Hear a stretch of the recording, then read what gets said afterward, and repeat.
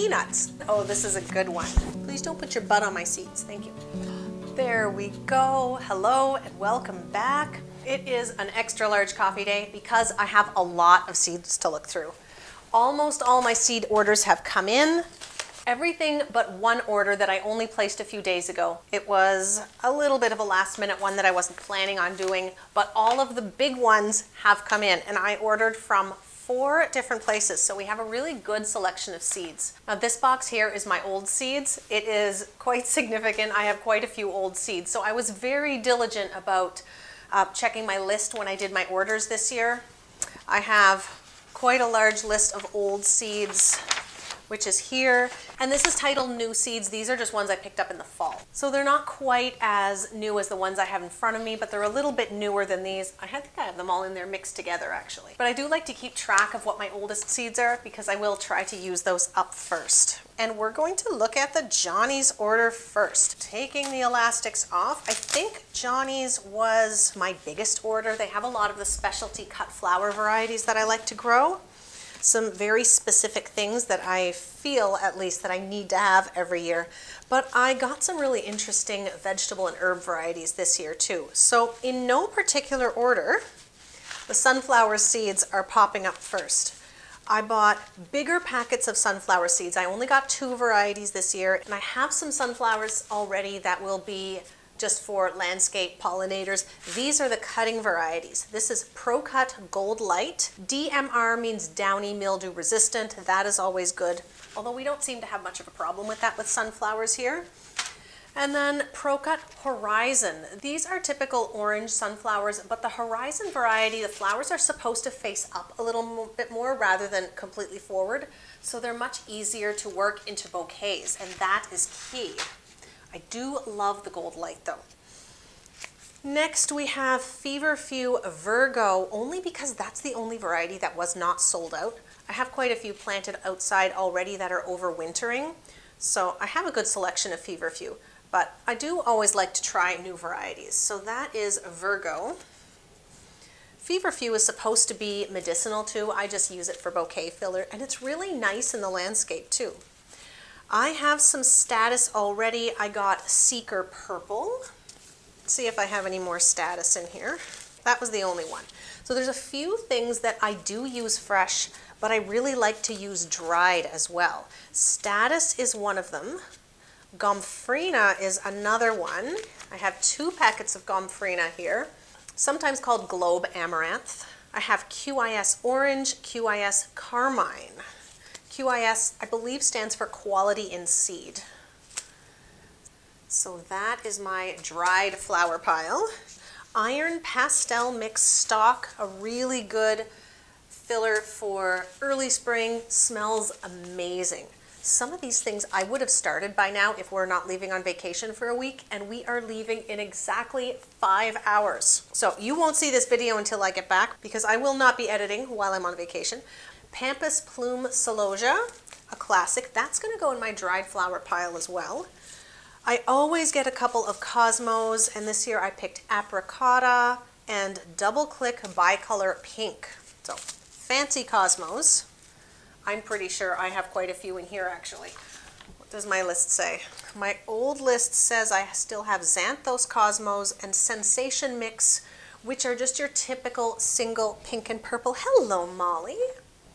Don't drink my coffee. No. Please don't walk on my seeds. Zinnias. We're getting to the good stuff. It's all good stuff. But I am going big on zinnias this year. I went much too light on the zinnias the last couple of years, and that was a big mistake. Bennery's Giant Mix, Oklahoma Salmon, and Queenie Formula Mix. All pretty different. The Bennery's Giants, as the name states, they're giant. They're big, bold, bright colors. I have a lot of those. Well, these are 100 seeds, but I think I already have some. The Oklahoma Salmon is slightly smaller blooms, smaller plants, 86% germination. The Bennery's Giant says 92. I like that with Johnny's. They put the germination rate and the date that they tested it right on the packet. That's really helpful. And then the Queen Lime series. This is Queenie Formula Mix, so it's a mix of a lot of the Queen Lime series. The blooms are smaller and the plants are a little smaller too. 30 to 40 inches is the same as the Oklahoma salmon, and the Benary's Giant is 40 to 50 inches. So we have 3 more here. White Swan Marigold, and I bought these mostly for the landscape. It says height is 28 to 36 inches. That's really good for the middle of my ornamental beds, and that's where I'm planning on planting them. Marigolds can be really useful in bouquets. I haven't used them a lot in the past, and I'm not sure if I plan on using them, but treating them as landscape plants means that they won't take up room in my cut flower beds, but they will still be there if I decide to use them later on in the summer. Ooh, Didiscus, Lacy Lavender Blue. This is a new one, but I tried to get the pink, but it was sold out. I'd like to try the pink or even the white next year. Minimum 100 seeds, 94% germination. That's good news. And the last one is an aster. Now this past year was terrible for asters. We got so much rain, and asters, they rot fairly easily if they stay too wet. They're pretty prone to mildew and diseases and things like that. So for 1 or 2 packages of seeds, I really wanted to give that one another try. And that is the Johnny's order. Next place I ordered from was Vessie's, and this is a lot more local. In general, I like to start my seed shopping as local as possible and then slowly work out. That is what I did. I ordered from Annapolis Seeds first. Let's do that one. There, now we are on the east coast of Canada, right in the middle of Nova Scotia, pretty near the capital city of Halifax. I use the term city loosely. But Annapolis Seeds is about 45-50 minutes away from here, so very local as far as seed companies go. And they actually had a few things on my specialty cut flower list, but there were a few vegetable things that I wanted to try too. And the main one is right on top, peanuts. They've been growing peanuts for almost 15 years now down there, and I've tried them before. It was a moderate success. I did get peanuts, but I didn't put a lot of effort into paying attention to the growing conditions. So now that I know what to expect, I think I can do a lot better with those this year. It's always good to try something fun and new, and peanuts definitely checks that box. For Bascom Blataria, or moth mullein, this is biennial, it says, sometimes an annual. White flowers. This is mostly for the landscape. I may use them as bouquet filler too if they do well. Veronica longifolia, another spike flower, violet flower up to 3 feet tall, a pollinator favorite. Oh, Sweet William. This is a low growing variety, so this one is going to be for the landscape, for my ornamental beds. I do have more Sweet William. Oh, they had lovely varieties of straw flowers here. So I have Dragonfire, deep dark wine red flowers, 3 to 4 foot, apricot mix, apricot orange, pink and salmon mix, 4 feet tall, and moon glow, a range of pearls. Oh, pale gentle yellows, soft pinks, right, and some rosy ones with a hint of red. Frosted tips, interesting, 3 to 4 feet tall. So that's a good variety of straw flowers. Zinnia, another word for pink. I've never seen this anywhere else. This might be something that they've bred themselves. Nice tall variety though. And it's another word for pink. Red flame celosia. This is a coxcomb type. These are a good bright deep red. I really want to dry these to use on my Christmas tree next year. In my head, that seems like it would look amazing. It's barely February and I'm already starting to think about my Christmas tree. More cosmos. Seashells mix cosmo. Tubular petals, shades of pink and white. This is another 4 to 5 foot tall. Now, Annapolis Seeds always sends a bonus pack if you order a certain amount of seeds, which is really nice. This is the same one they sent me last year, and I never planted them last year. Mixed Cleome. It says unique showy flowers with long stamens, 4 to 5 foot tall annual. Mix of pink, purple, and white. I really should plant those. And then they also had Bupleurum, which is a really good greenery for cut flower bouquets. I almost dropped my Bupleurum. So I got 2 packs of those. The price was quite good. So now we get to the Vessie's. Vessie's would be the next local option. And they are in PEI. That's, oh, did I drop one? I dropped an Annapolis Seeds packet, Chinese forget-me-nots. I've grown this before. I didn't expect them to have it, so I picked up another pack. I think I have some left over from last year. If not, I saved quite a bit of seed, so I'll have a bunch of that. Oh, there's some vegetables in this mix. We haven't really seen a lot of that yet. Vessies comes from PEI, or Prince Edward Island, which is a very small, that's our smallest province. It's an island. It's not too far from here though. 3.5 hour drive, I think, we can get to PEI. So that's not bad. I consider that local. We have early butternut winter squash. I love winter squash. Butternut is always a favorite. I have a couple squash still left. I have a buttercup, a sweet dumpling, and some delicata. That's definitely my all-time favorite. But I wanted another butternut. And then I got some interesting pumpkin varieties. I got a baby jack mix. This I think was the red, white, and dark. This says white, orange, and striped. I don't think that's what the picture on the website showed. Anyway, you're seeing the pictures already, so we know what they look like. But this is a mix of 3 different small pumpkins. And I like to do these for our own home decor, but I will sell a whole bunch of these too. Warty Gnome Pumpkins. This one I grew last year and it was fantastic. There are not a lot of seeds in this, but with the miniature pumpkins, you can usually get 6 to 8 per vine if the plants get off to a good start. Pumpkins and squash definitely like the heat, but they also need to be really well watered. Red and white pumpkin mix. Oh, these are the flat pumpkins, right? Good for stacking, very decorative. Cabbage. We don't use a lot of cabbage. Why did I get cabbage seed? I always want to use cabbage. I tried to get some things that would store for over the winter.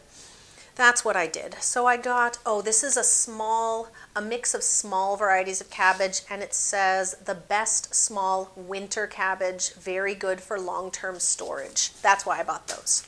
Same thing with Brussels sprouts. I bought purple Brussels sprouts one year. I don't feel like I ever planted them. Maybe I did and they failed. But we like Brussels sprouts. They taste so much better when they're fresh. So I like to have some of those. I do have Jade Cross Brussels sprouts already. I don't know how many seeds, so I have 2 of those. 2 varieties of Brussels sprouts. Ooh, some herbs. I knew I bought those somewhere. German chamomile, great for tea, good for filling out perennial borders too. It's good for taking up space. And I sometimes make herbal flower bouquets too. Shouldn't call them flower bouquets. I make herbal bouquets, and I like to use some flowering things that are also edible. And chamomile is a good one for that. I have 2 varieties of parsley. Peony, I think, is a giant Italian flat leaf parsley, and then I have forest green parsley, which is a curly parsley. I tend to prefer the curly. If I were to put parsley in like an edible bouquet, an herbal bouquet, the flat leaf parsley would sell a little bit better. I have some basil, lemon basil. The aroma on that is amazing. I sometimes use it as bouquet filler, but we eat a lot of it also. Prospera basil, this is just a Genovese type, high resistance to downy mildew. So this is for the kitchen garden. Oh, some flowers. Okay, bachelor's buttons. Do I remember this right, that this is technically an edible flower? I think so. Don't quote me on that, but I think it might be. So these could be added into my herbal bouquets as well. I have lupins. I have grown some lupins from seed. I have half a dozen plants outside, and they are really good for bouquets. So I wanted a lot more. They've grown hard too. I have them in terrible soil out there. I never pay any attention to them. They always look so sad at the end of the season, but they always bloom so nicely in the spring. So, and Coreopsis, early sunrise, which I think is a small double-flowered orange. This is just, I don't think it's very tall, 24 to 26 inches. This is more for the perennial ornamental beds. So that's Vessies. I'm making a pretty significant mess down here. That's part of the fun. Oh, need to switch legs. And is this the last one? Oh, this is a good one. So we've done Johnny's, Annapolis seeds, Vessies, and I did place a seed order in the fall. Someone was having a sale. I wish I could remember who. I have them right here though. Where did I get cardinal basil from? Oh, Stems Flower Farm. I'm pretty sure this is Ontario. Molly, hi. What? Molly, it requires attention. What else is new? Please don't put your butt on my seeds. Thank you. All right, let's add this one in because this is pretty local also. Stems Flower Farm, Ontario. Although I have to say, because we're way out on the East Coast, I'm pretty sure Johnny's, which is in Maine, is closer than Ontario, which is the middle of Canada. So I'm going to grab a few things that I picked up from Stems Flower Farm. Cardinal basil. This one looks gorgeous. It almost looks like a celosia. I forget if it's also edible, but I'm just going to use this one as decorative. I'm going to try it out for bouquet filler. It looks just gorgeous. I have a flowering cabbage. Oh, I forgot about that one. That is for fall. Foxglove apricot beauty. Godetia. I grew some of this last year. It looked really nice. This one is Sybil. Salvia Victoria Blue. I've never grown this from seed, but I have grown it from transplants. Soapwort, Beauty White, Saponaria. Oh, I feel like I tried to buy that from somewhere else and it was sold out. This is why you look at your list.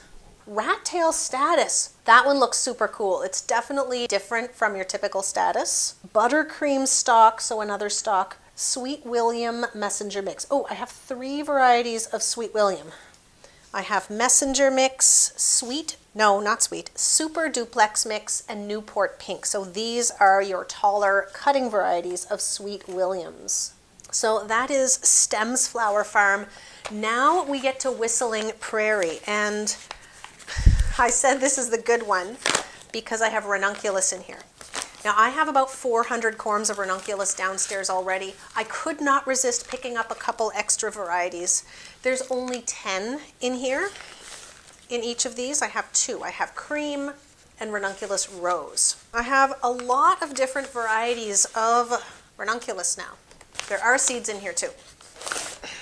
I love these companies that put a lot of effort into their packaging. Thank you so much for your order. It's just a thank you postcard, but it's lovely. I really like those little touches.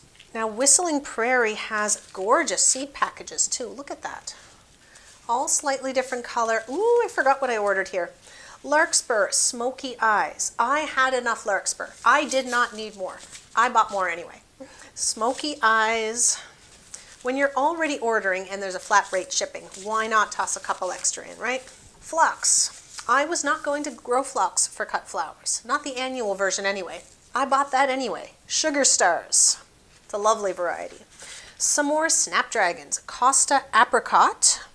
I also have a lot of Snapdragons. Clearly I needed more. Costa Silver. I'm pretty sure Costa's the one that you're supposed to start a bit earlier too. And these are both nice and tall, 30 to 36.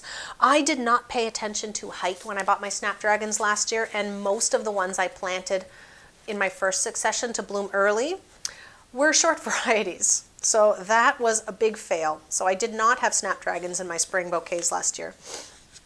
Sweet Peas. These are definitely not for bouquets. Sweet peas are beautiful flowers. They have a really nice scent. I will cut them and bring them in the house. Sometimes people want little bunches of them, but these are mostly for me. I have Sir Jimmy Shand and Carlotta. More zinnias. I have 3 packages of zinnias. I also have about 8. That's a guess. It could be more. I have a lot of zinnias in my old seed packet too. This is Bennery's Giant Carmine. I do like that color, and you never know what you're going to get in a mix. So I did want a little bit of some specific varieties.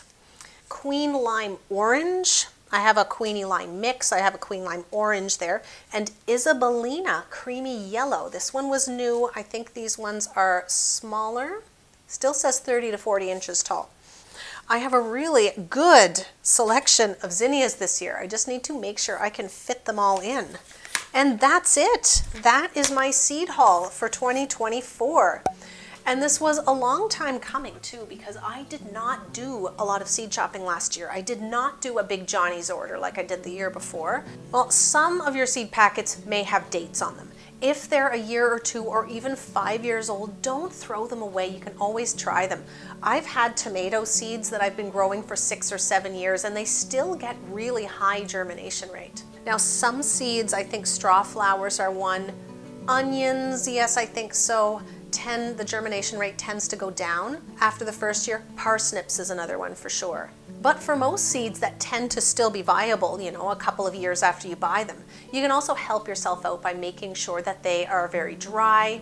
You know, when you buy clothing or something, you order something online and you almost always have the little desiccant package. Whenever I get one, I toss it into my seed box. And you can see here that my seeds are stored in cardboard. This is not the best practice, but in the winter, our air is really, really dry. And this usually lives up on a shelf in the basement. The basement is 6 to 7 degrees cooler than it is up here. And it's very dry down there. So that is perfect for seeds. You do not have to put them in the freezer. You do not have to put them in the fridge.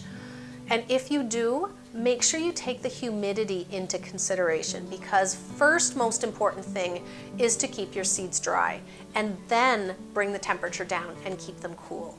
Some seeds will be killed if you put them in the freezer if their moisture content is too high. And that doesn't mean noticeably damp. They can still have too much relative humidity to go in the freezer because that little bit of moisture in those cells can expand and burst.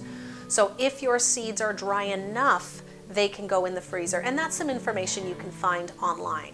So with that, I have to put all these seeds away, reheat my coffee, and we are leaving on vacation. We are getting on a plane tomorrow and heading down to Florida for a week. So I will be back by the time you see this. So I hope you are all having a fantastic winter where you are. And the minute I get back, we are jumping headfirst into seed starting. So I cannot wait for that. Thank you so much for watching, and I'll see you then.